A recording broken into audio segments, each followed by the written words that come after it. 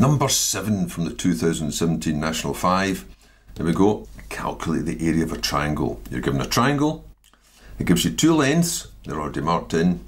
And it mentions the sine of an angle. Not the actual angle, but the sine of the angle. What's the area? Now, it's only 2 marks. Now, it's not a right angle triangle, so you're not just going to do a half of 12 times 8, for instance. You can't assume it's an isosceles triangle, unless it tells you. So I can't think, oh, I'll cut it down the middle and that side will be 6, and then you can work out this height. No, it's going to be one of those triangle formulae. So you look at the front. And when you look at the front, area of a triangle. So, right, that's me. I'll just write that down. Area of a triangle is a half AB sine C. Right, A's, B, well, there's no A, B's and C's.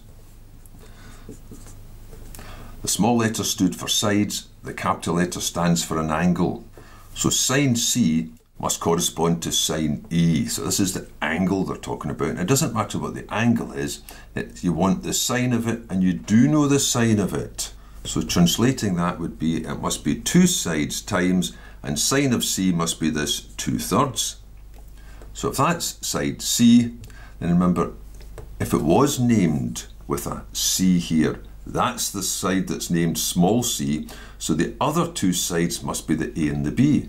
So that would be the 8 and the 12, so it must be times 8 times 12 times that. Now it's just a case of lots of multiplying and dividing, but you could do some cancelling first, because the 3 goes into the 12 4 times, and the 2 goes into whichever, the 8 4 times, so that's them gone. The 2 into the 8 goes 4, the 3 into the 12 goes 4. So you're just left with 4 times 2, 16 times 2, which is 32 centimetres squared. And of course, if you didn't want to spoil your numbers with the scoring outs, you could always have worked it out at the side somewhere. There was an 8 times a 12 times a 2 on top, and a 2 times a 3 underneath. And in your working, you could have obliterated these numbers. In this case, we have done it. I've got 8 times 4, again, is 32.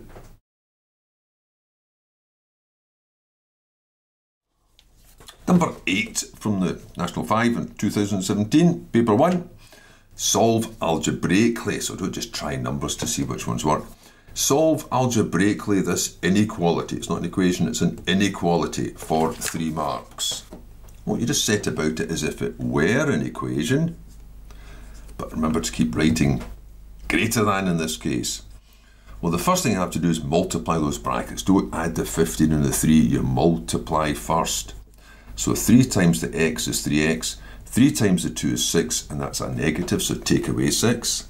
Now you need to get the x's on one side and the numbers on the other. Now, there are various things you could do. You could anticipate things going negative on you, but if you didn't, you probably would just have said, I'll keep my x's here. So that x stays, and this x will have to come over and join it as minus 3x. This is the side for the numbers. I'll keep the 15. This negative 6 was there already, and that 19 will have to come over as a minus 19. You see, and there's the problem now. Everything's gone negative on you. You've got one of them, and if you take away 2 of them, you've got negative 2 of them. And then you've got to work this out without a calculator. 15 take away 6 is 9. 9 take away 19. Well, that's the same as 19 take away 9, which is 10, but call it negative. So that's negative 10. Now, to get x on its own, you divide. But you're going to be dividing by a negative number, and that's where you have to make the change. So x is going to be less than negative 10 divided by negative 2.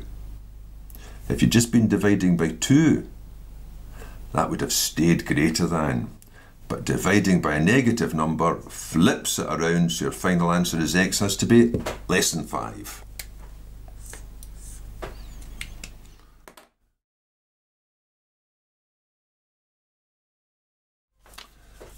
Number 9. Here's the circle question, full of lines, full of triangles. Calculate the size of this shaded angle CAB for 3 marks. Best thing here is just to fill the information into the diagram. Now there are 3 triangles that include this angle. There's triangle ABC, you could work with that one. There's triangle ABO, you could work with that one. That's better because that's a right angle triangle. Or there's triangle ABD. The 2 things that you know are a tangent meets a radius at right angles. I'll just shade that in there. So straight away you can work out this one. So that'll be the first one I'll work out. What's 58 away from 90? That'll be 32. Now the quickest way to the answer, there are various ways, but just now I was just doing the first one. The quickest way to the answer would be, well, if that's 32, that's 32, because that must be an isosceles triangle. And you know, if that side's 90, that side is 90. So you could work out this angle here, which will of course just be 180 minus 58. So I'm just going to use this big triangle. So I took 58 away from 90 to get 32. This gave me this angle up here.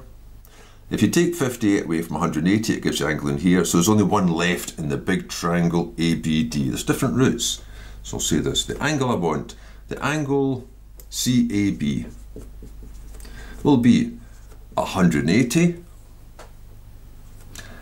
minus the 32 and minus the angle in here, which is either 180 minus 58 or 90 plus that. Now there are other ways. Or 90 plus that, which is 122. So you've got 180, and you're going to take away altogether 154 degrees. And if you take away 154, that'll leave you 26. So there's quite a number of ways of doing this. There's quite a few routes to the answer. I've just done enough time to do it just now. There's another right angle triangle in there, for instance, the one sitting in the diameter. There's even the fact that the angle at the centre equals twice the angle of the circumference that you could use. Still,